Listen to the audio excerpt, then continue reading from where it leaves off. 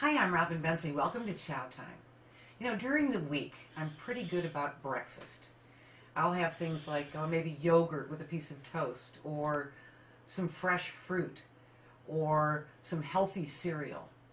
But when it comes to the weekend, it's time to splurge because I love bacon and then eggs fried in the bacon fat. And I love a stack of pancakes with butter smeared all over it and about a gallon of syrup. And I love sweet treats on the weekend. And so you want to see my latest breakfast treat?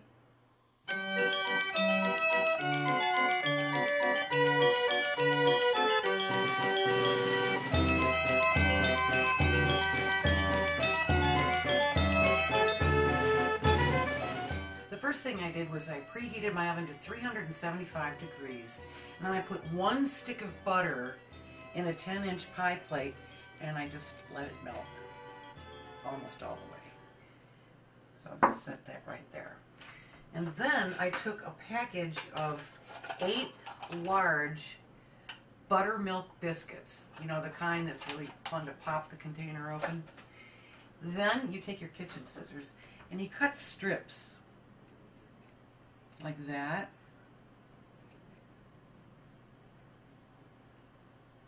It's kind of fun.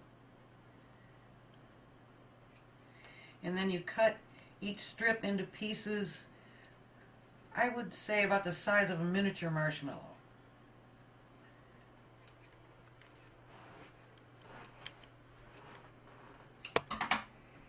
Okay, now take your pie plate with all the butter. We're going to sprinkle these all over that butter. Just kind of get them in there at first.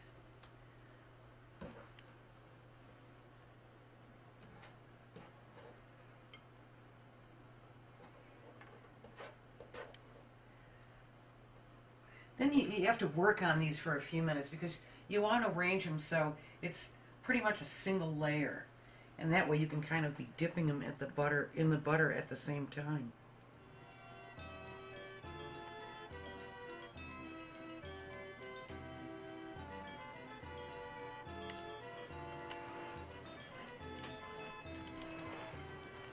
Now I have some brown sugar, and I'm just going to sprinkle it evenly all over the top of those. And it's about a half a cup's worth. There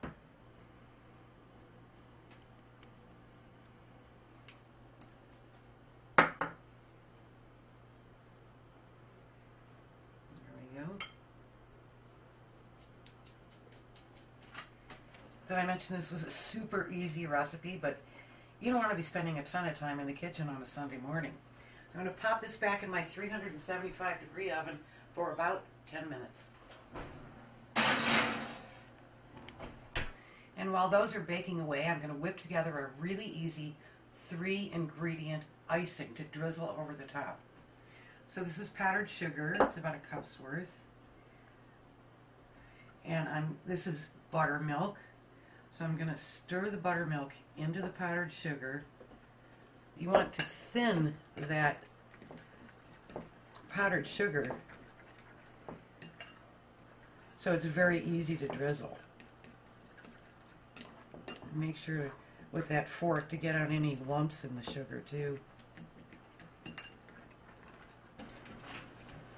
And then I'm going to add chopped pecans. They're pretty finely chopped, but I still want people to know that those are pecans. And that's about a half a cup's worth. So we stir that in.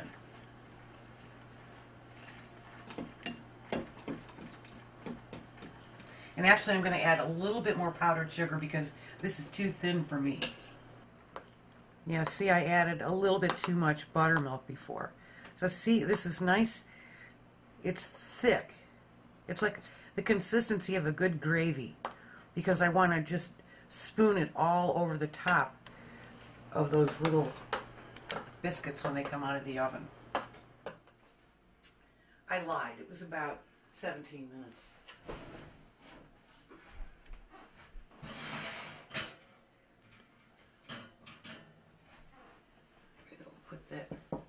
right up there.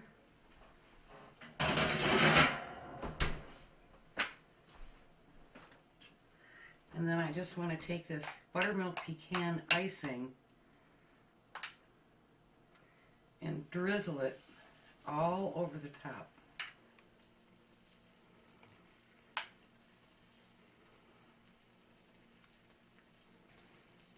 Get all the edges. Get every little nook and cranny.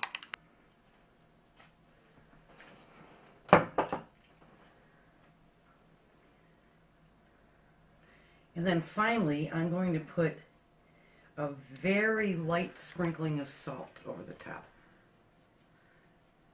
Not very much at all.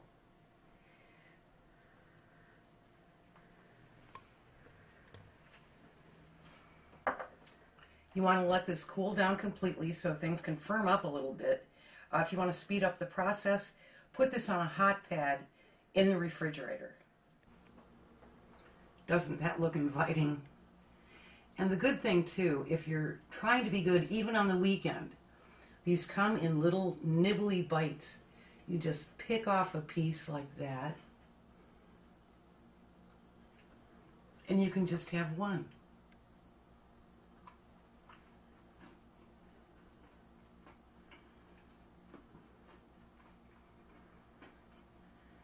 So good.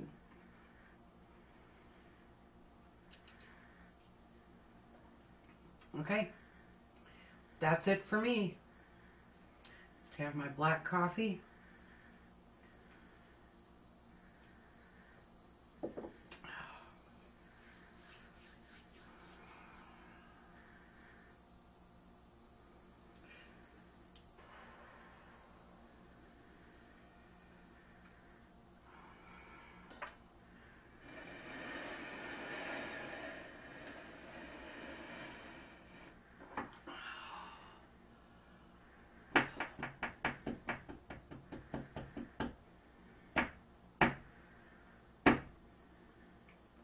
Not gonna do it.